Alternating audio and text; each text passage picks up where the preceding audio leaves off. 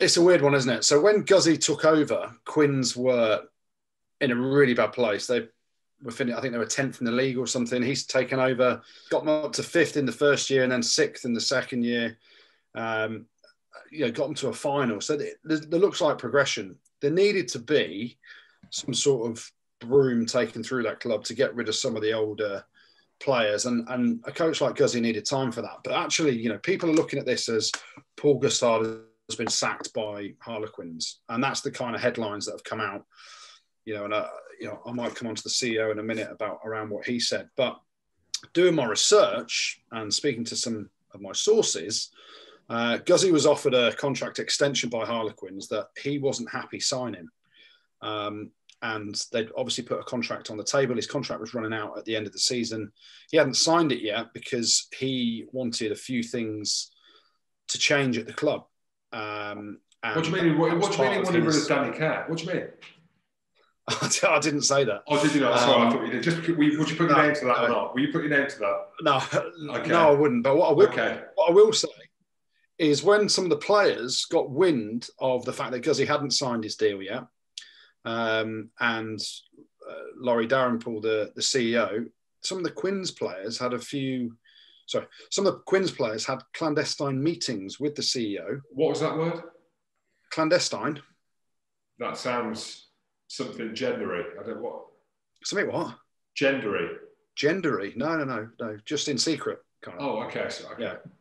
Yeah. So some of the players went to, and I won't name names, but some of the senior Quins players. Who do you think it might have been if they're senior players? I don't know, James. Let's guess. We can guess. Yeah, who are the senior players in Quins? Just put your name to some. Give us some. I don't know, but it could be the fact that some of the senior players, like a Mike Brown, who could be leaving the club, or like a Danny Kerr, who signed a contract extension. And a Chris Robshaw just went back in just to have them chats. Yeah. Had some clandestine meetings with Laurie Dalrymple, and they kind of said, Guzzy's trying to change things, etc., etc. And, from what I'm hearing, they got wind of Guzzy not signing his contract yet, and then they kind of ushered it along and forced the situation where Guzzy has now got somewhere else he wants to go to. And they realised that actually, if Guzzy wasn't going to sign his contract, the players, some of them started voicing their opinions because they didn't think he'd be here in the long run. They've just got rid of him and cut ties pretty quickly. And I suppose it's similar to the Jordan Murphy scenario where Jordan's gone to the board and said, I'm out of contract at the end of the year, are you going to extend my deal? The board have said, that Leicester said no. So he's like, well, what's the point of me being there? But it's a flip reverse of that. So the club have offered Guzzy a contract and he's not signing it because he's obviously looking at their options. He's negotiating stuff. There's problems at the club that he wants to change. And the board weren't allowing those things to happen. And then players get wind of it, gone behind his back a little bit from what I hear to the CEO. And what I struggle with is, and this is Quins down to a T for me, they won the league in 2012. And people have got this impression of Quins that it's the culture, whatever. Who knows what their culture is unless you've been in there. But the CEO, Laurie Dalrymple, comes out and says the CEO, Laurie Dalrymple, has come out and said individuals suit certain environments.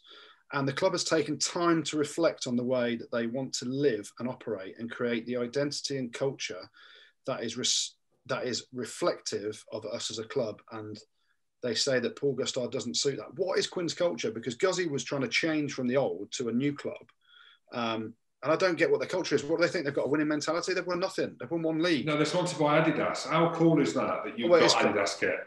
That's great. They've got Adidas kit. I love that. Yeah. And you look at what Guzzy's done is he has improved that club. He's a friend of ours. You've been coached by him, Jim. He was at Saracens when you were there, was he, or not? Yeah. So you've been coached by him, Jim. I played with him, good mate. And you look at it, and we've always, you've given a bit of stick to Quins over time, haven't you? Because of the whole Saracens thing from back in the day. And I'm just honest. And he took the club forward, but there's people at that club holding that club back, I think. Who do you think? Senior players? Yeah, I mean, sometimes you've got to move on. You've got to have a fresh broom. Look at Toulouse, right? Toulouse had a load of old players. The coach took a broom, got rid of some of the old boys, bought through some of the young lads, which Guzzy was trying to do. Toulouse, a few years down the track, win the top 14. And effectively, rugby and sport is cyclical, isn't it? So you have to regenerate your squad. Leicester for years had the best squad and were always in the final, around the final. Then they changed their whole emphasis around how they recruit and what their recruitment looks like and who does their recruitment. And they've been shit for years. And I hate to say that because it's a club of mine, but we've always said it's the recruitment. So there's a lot of times when, if you're the DOR, you need to be given complete autonomy on, trying to implement your plan. And I don't think that happened with Guzzy at Quins. I don't think he was given complete autonomy. And by all accounts, some clandestine meetings by the players and some senior players have led to Guzzy leaving early. And to be fair to Guzzy, I don't think he wanted to stay there anyway because he's got a more exciting option that will be announced in due course, James. What do you reckon? Wales? There's rumours of Wales. There's rumours of abroad. There's rumours in the Premiership. I believe something may come out later in the week. There we go. Well, just let us know. If you're not going to let me know, let the millions know. give them what they want. I'm going to say Bath. I'm just going to throw something out there. I don't know why I'm saying Bath, but hey, Bath. There you go. You're saying Guzzy to Bath. Who knows? You're going to put your name to that, Jim? I'm not putting my name to that one, no. What are your thoughts on it, though, Jim? Because ultimately, you're not scared of getting stuck into Quins for whatever reason. Obviously, I make a few jokes and remarks about Quins. Some of it's tongue in cheek, and some of it's not. I just think sometimes the way that they conduct themselves on the pitch, and there's a bit of drama off the pitch that follows them, isn't there? Like there is, and I'm sat here saying that with all the drama that happened at Saracens, and I stuck up for it. But not that that's everything. I think Guzzy's a brilliant coach. I was very surprised when he took the Quins job. Really surprised, just because of what he stands for and what the history of what you'd hear about Quins and having played against Quins for Saracens. But there's always drama there, isn't there? There just seems to be something not quite right. They have big performances, big wins, and then they go away and get hammered. And that's year on year, regardless of what coach they've got. So the CEO, I think, it's a real shame to come out with them comments as well about a coach like Gustard, because effectively you read in between the lines that he didn't fit the culture. It's like Goody said, well, who's defining the culture? If Guzzy didn't fit the culture and he's the head coach, Sale have signed Alex Sanderson to bring a culture with him. Paul Gustard brings his culture to the club. And he's been very successful as a coach, Guzzy, hasn't he? If you look at his time at Saracens, his time with England, there you go. Exactly. Winning down in Australia and all that stuff. He knows how to win trophies. Exactly. So that's it. Like the proof's in the pudding, in the record. Like he changed Saracens' DNA with the defence and everything he built around that, the way that he delivers to the team. England, like Goody said, you look at his results with that. In a hard environment, working with Eddie Jones, coaching, they'll all say that. We can see with the turnover. So just going back to it, I was very surprised that he ended up at Quins. And you look at the makeup of that team, and it looked like he was starting to implement some things and made some tough decisions. Nick Easter obviously got rid of him because he was coaching the defence. Nick's now at Newcastle doing really well. You've got other old guard in there. You've got Nick Evans, who was a brilliant player and a brilliant coach, seemingly. They lost Sean Long, didn't they? Yeah, he left. Yeah. Losing Sean Long was a big thing for the club. The whole thing around Rob Shaw and everything that he brought to the club. For me, James Horwell was a big loss for them. In the second row, everything that he brought, I thought he was a wicked Premiership player. He was fantastic. You've got Marcus Smith, a young 10 coming through. You've got a bit of drama that follows Joe Marler on and off the pitch. You've got to deal with that. Danny Kerr, how much of a voice does he have? You bring in Chris Ashton to the mix as well with everything that comes with Ashley. Just signed for Worcester, we've just seen that as well. He's gone today.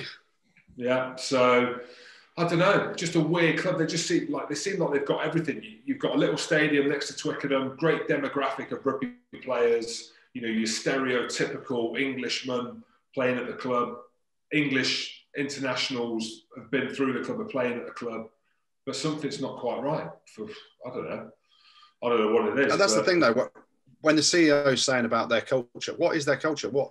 That's what I don't get. Is their culture what they're dying off from winning the Premiership in 2012 or whenever it was? That's a long time ago. Do you know what I mean? It's hard. You can identify with certain clubs' cultures and how they perform. And I think they were starting to find their way and find their feet under Guzzy.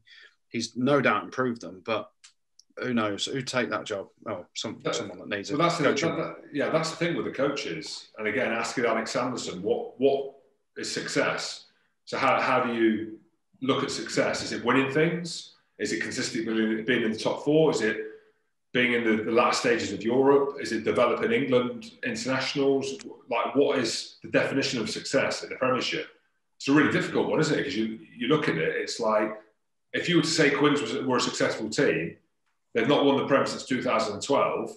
So what are you looking for from them? To be consistently in the top four? To be in the top six? But then you look at their squad of players and it's like, well, really, they've not got a squad that says that should be the case. Mm. So he finished fifth. He finished fifth and sixth with them in his 2 years, didn't he? I don't know. It'd be interesting to see. Yeah, obviously a bit of movement.